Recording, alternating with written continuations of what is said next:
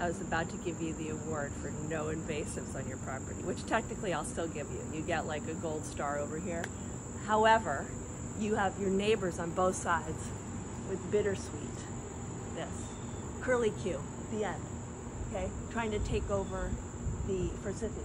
And it's coming here, this little guy. Here, all of that down there. So that means you need to collaborate with them to make sure that you guys are on the same page to eradicate together, because you don't want it to, you know, entwine everything.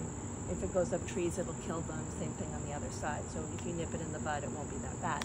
But it's got that sort of curlicue thing, which is hard to detect, especially with the forsythia, because they look kind of similar, okay? It's all over, everywhere, here, everywhere, around the trees. And it could take down these trees.